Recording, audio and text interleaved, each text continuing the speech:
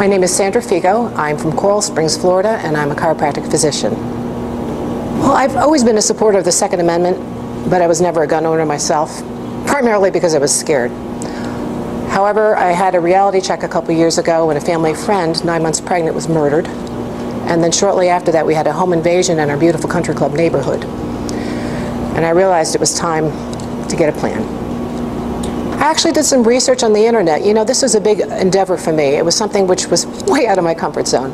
And I started looking on the internet at various training schools and areas where I could become competent, and this one really stood out. Right at the point where I enrolled, actually my family thought I was crazy. And my husband very begrudgingly came along with me the first time to protect me.